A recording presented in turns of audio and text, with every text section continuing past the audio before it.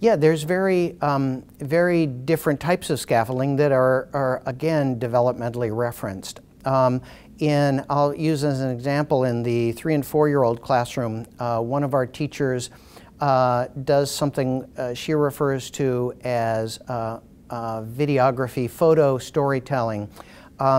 When children are playing with blocks and creating a structure, and they're sort of self-narrating, okay, here's the dragon and he comes in the castle, and there's a knight, and there's all of this sort of conflict around a dragonfly that comes in. As they're narrating the story, a teacher might go over and talk with them.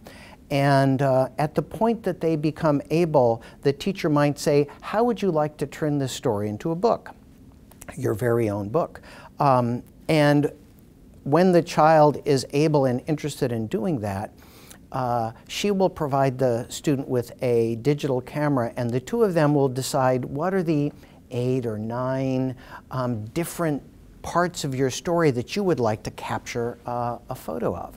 And so the child will say, well, to begin with, there's the castle. And so then the child will take a photo of that castle. And then the dragon comes in. As each element of the story plays out, the teacher will say, how would you like to represent that? What would be the way? And so as the photos are taken, there's this iterative process of what is your thinking and how might you best represent that and what would it look like behind the camera. The use of a digital tool with great intentionality.